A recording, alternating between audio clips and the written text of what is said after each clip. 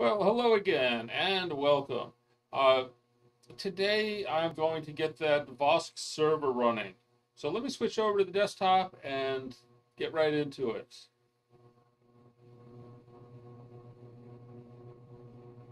So this is how you get it started. Just copy this, as long as you have Docker installed. Just copy it, go over to a terminal,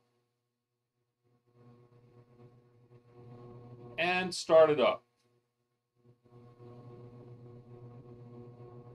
All right, now I'm not going to do this because I've already done it. And so what I can do is a Docker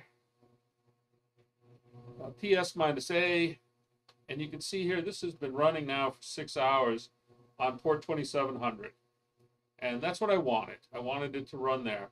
Now, going back here,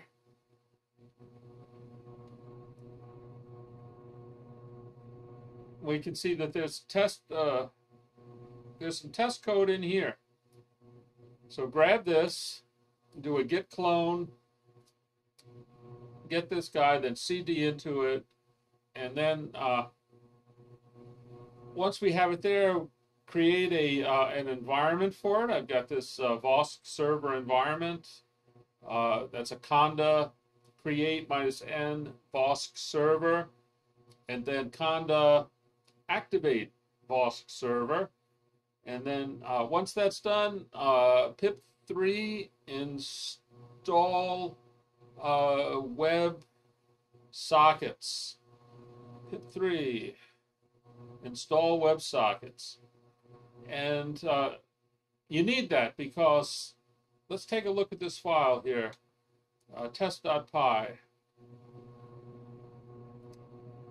It has to have a sync IO and also WebSockets. I believe that when you import WebSockets, it also imports async IO. I don't remember 100%, so to be on the safe side, you can always do a pip3 install async IO as well. So then you import these, you import sys, and you import wave. And then we create this WebSocket object.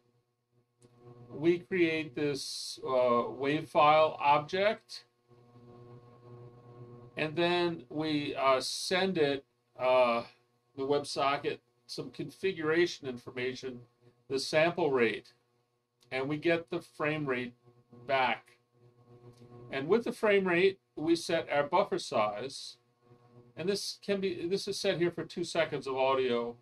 And then while true, we open up the wave file and read frames to the amount of the buffer size. If the length is equal to 0, that means there's no more to read, so we break.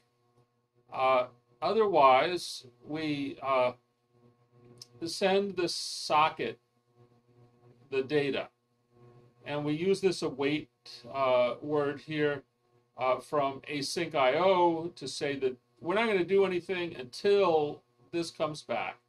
So we create a thread that we send this WebSocket on, and it's a joined thread, which means that we wait, we block at that point. And then it comes back and we print it. And I included this print done so we could see where that was. And then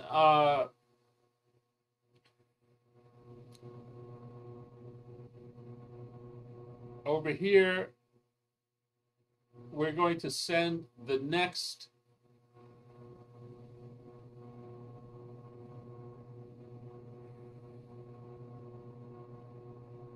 I'm sorry, let's go back here. This reads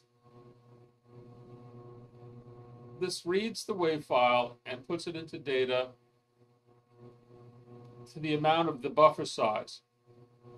If the length of data is 0, that means there's nothing left, so we break. If not, then we're going to send the data here to the WebSocket. And we're going to keep doing this until we get no more data, at which time we break, and then we do this WebSocket send along with an end of file. And at that point, we ask for the WebSocket to send us everything it's got. Right? So at this point, as soon as it gets that EOF, it knows there's nothing else to convert from speech to text, so it sends back everything for the session. And then we print that out. And so this is a function called run test, which takes a URI.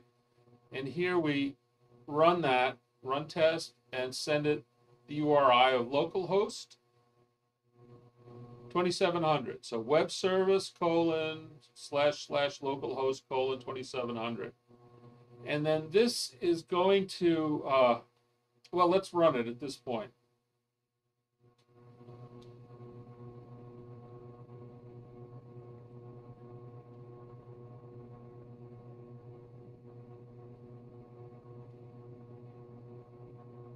And there we go. By the way, we can do an A play here. 10001 90210 01803. All right, so you should have heard that. Hopefully you've heard that. That's the text that's being converted. And so what happens here, you'll see that we get all these partials back up until it says done. And then we get this large object back. And I think this is a JSON object that goes to here. All of this is the same object that's returned. And so now I have to figure out how to get this part here. And I suspect it's a JSON load command, but I'm going to have to play with that for a little bit. Anyway, this shows that indeed the Docker command that we ran did start the Vosk-Server listening on port 2700. It took about maybe a minute or 2 minutes because it had to download the model along with everything else to get that server up and running. But that's pretty easy. If you have Docker installed, it's no problem. If you don't have Docker installed, go and watch a video on how to install Docker. It's not very hard.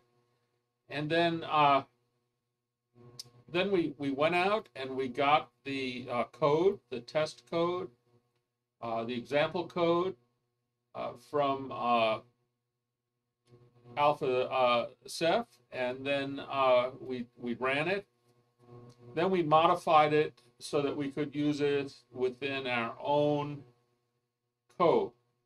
I think it's going to be okay. I think it's fast enough. I think it's accurate enough. So we'll see if we can make something from this, some nice interactive conversations with the computer. Anyway, I thank you for joining me. I hope you enjoyed it, got something from it. Bye-bye.